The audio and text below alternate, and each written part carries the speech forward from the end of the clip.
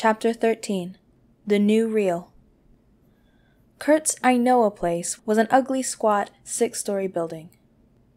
"If I say this doesn't look like much," Stef said as she touched the sun-faded paint next to the door.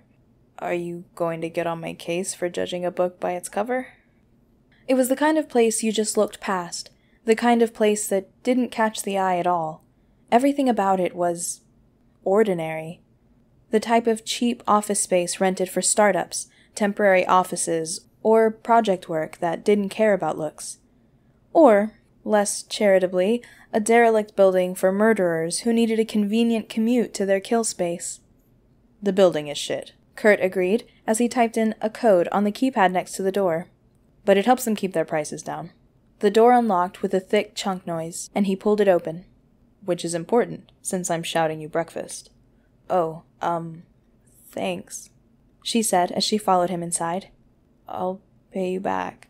It'll take you at least a few weeks until you get any fake currency. I can't see Agent Ryan sending you off on any missions that need—" He paused. "Maybe local court work. Sometimes those guys tip." "So, is this normal?" she asked, waiting for the lift. "Which part?"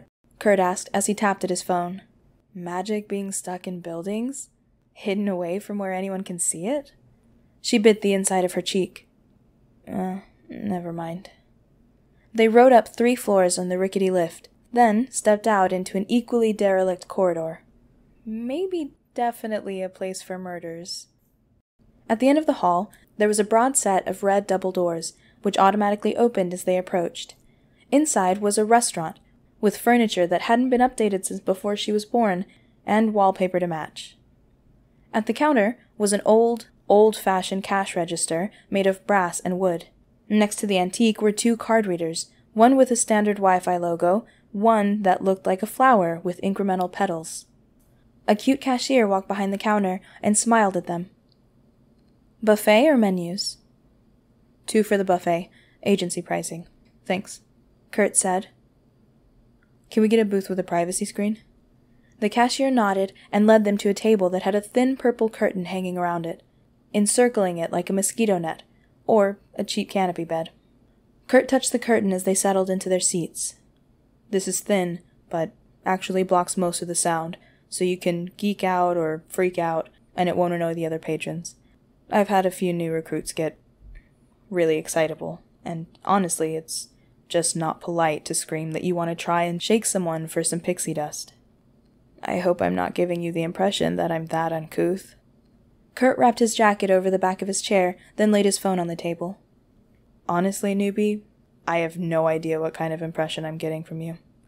His phone buzzed, and he lifted it, smiled, and tapped it a few times before returning his attention to her.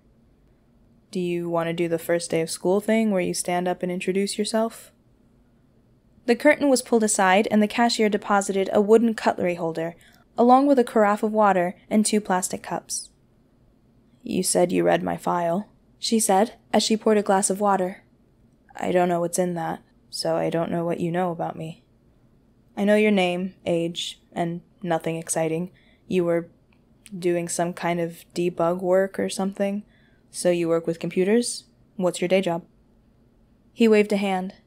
"Or, what was your day job before this?" The truth of "I'm crazy and unemployable" probably wasn't the best answer to give. There, however, was refuge that could be taken in strict honesty, even if it wasn't the truth. "I sometimes take on freelance coding jobs, mostly short-term projects." It was true. Short-term covered getting fired for not responding to emails or writing long screeds about how code should be treated. Dorian's work hadn't been her first job, just the first job that had been interesting enough to keep her from running or ruining the opportunity. "Okay, cool. Thank you for that," Kurt said. "Now, I promised you, Faye. Take a look around." She peered through the curtain. "But everything looks—" She considered the word for a moment. "Normal?" He rested his chin on folded hands.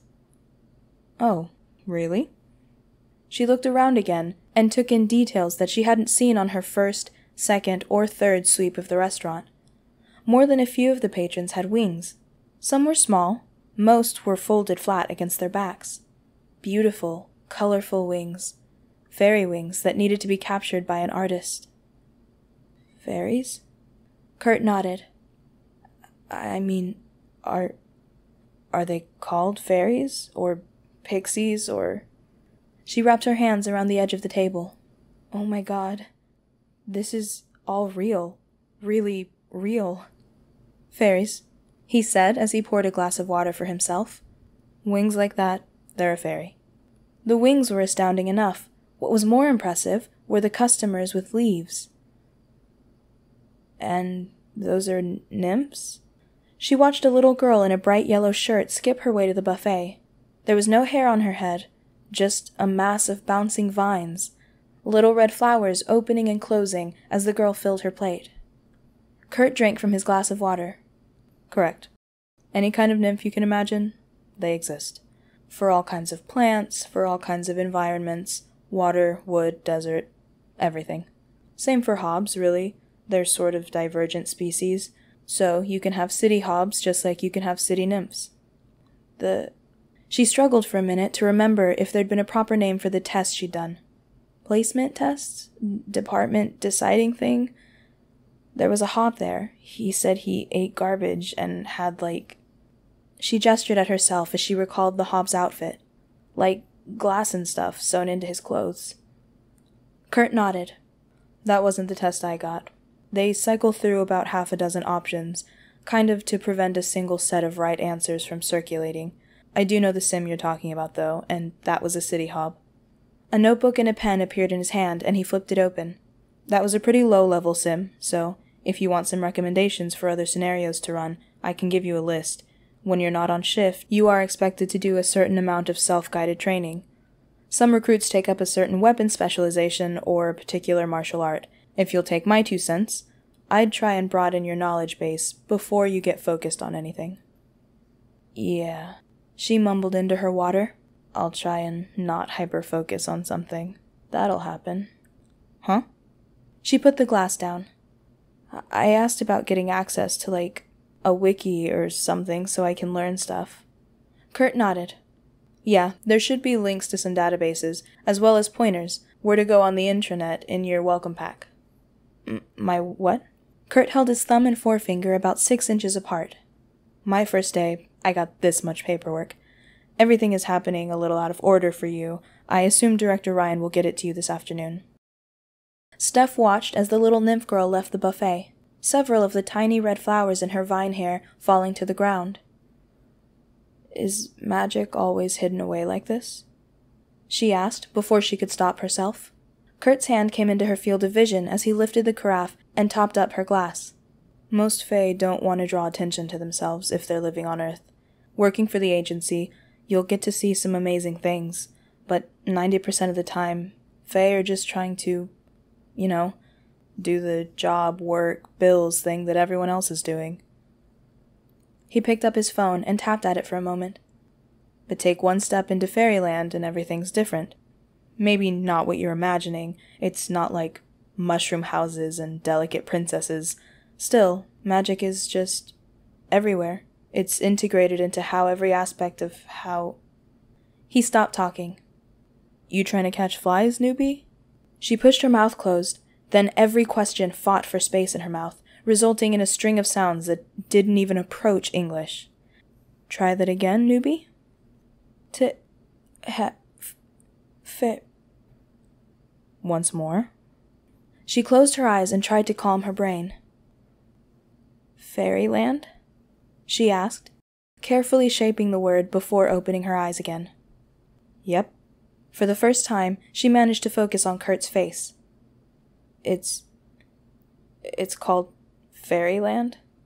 The curtain was pulled back once more, and 2 large plates were placed on the table by the cashier. Sorry, there was a hold-up on clean dishes. I'll discount your bill. Not a problem, Kurt said, even as the cashier disappeared. He handed one of the plates to her. He picked up his phone again. Fairyland. Right. It's a politeness thing. Citizens get to call it one thing, non-citizens call it another thing. He shook his phone. I have to speak to a contact for a few minutes about a case I'm working on. You go get your first round of food, and I'll be back. He stood, picked up the empty carafe and ducked out from under the sound-dampening net and walked away. She watched as he dropped the carafe at the counter, then left through the set of double doors. I mean, even if he fucks off and doesn't come back, I know how to get back to the agency. She grabbed the corner of the net and swayed it back and forth to listen to the difference in the sound levels on both sides of it. And despite how sheer it was, it really did block most of the sound. There had to be magic in it, or some kind of well-disguised tech. After another minute, she grabbed the plate and walked towards the buffet. The little nymph girl ran across the restaurant again. This time, her hair was sprouting orange flowers. She followed the little girl, careful not to step on any petals that she shed, just in case there was some kind of connection between the girl and her flowers, even when they were physically separated. She didn't want to step on a flower, only for the adorable little girl to feel the pain. One giant yellow flower started to bloom on the center of the nymph girl's head as she spooned a soupy red concoction into a bowl. The petals rippled as the girl emptied an entire container of black croutons into the bowl, then settled against her head. Stef sniffed at the red soupy soup, decided against it, and moved along to the next containers, which held small fat discs about half the size of her palm and as thick as her thumb, in a rainbow of colors. Pancakes? She muttered. The nymph girl grabbed the tongs and took 3 of the purple ones and 1 of the pink and white striped ones. She swallowed and put her plate on the bench in front of the tiny pancakes. What are those? Fluffins? Said the girl. Or do you mean what kind? No, I can see the kinds, Stef said as she read the labels. Blackberry, bacon, oat, power, fish, diet, colk, lava berry, and a dozen more. Fluffins? Are you new? Very new. Sorry. She took the little girl's lead and took 3 of the blackberry and 1 of the bacon. The next trays were easier to grok onto. Eggs, with a variety of sauces. She took a small scoop of scrambled eggs, some white sauce, and some orange sauce. At the end of the buffet was a drink station, and she waited her turn while the little girl filled a large jug with cold water. The girl smiled at her, then bounced away, jug and plate in hand. Stef stared at the drink selections, and after a moment, pressed a plastic cup to the dispenser and filled it with sparkling apple juice. Balancing plate and cup, she slowly walked back to the table, not wanting to spill anything or make too much of a scene staring at the other patrons. The net presented an immediate problem. It would be gauche to set the food and drink down onto the floor to open the curtain, but trying to open it with her hands full would be... Need a hand? Stef turned and saw a fairy with orange and green wings, and she couldn't help but stare at her first close-up view of a fairy wing. They immediately put her in mind of a dragonfly, rather than a butterfly, shimmery and see-through, with membranes or veins or something, drawing patterns all over the wing. She forced herself to blink. Yeah, please. The fairy nodded and lifted the curtain for her. She scooted under and sat heavily into her chair, only slopping a quarter of her sparkling juice onto the table as she set her food down. The net dropped, and she was left in the comparative silence of the booth. Alone, with delicious smells, a face burning with embarrassment, and a growing sense of her own incompetence. She hadn't even managed to get breakfast without fucking up, and she was supposed to... She picked up the bacon fluffin and munched on it, discovering that it was basically a tiny fat pancake with filling, and watched the Fae eat their breakfasts. The girl's mother dunked one arm into the jug of water, her fingers splitting into fine white roots. With the other, she took one of the purple fluffins. At the table next to the nymphs were 2 guys holding hands and sharing a plate laden with green fluffins. A sleepy-looking girl sat at the following table, huge fluffy ears and gray hair, possibly marking her as some kind of koala person, lazily picking at a plate of eggs while playing with a phone. This is more attention than you've paid to people in years. She quickly wiped at her eyes, at the tiny forming tears, and tried to smile. Fae are real. Fairies are real. She let out a long, shuddering breath and smiled. God, I think I'm happy.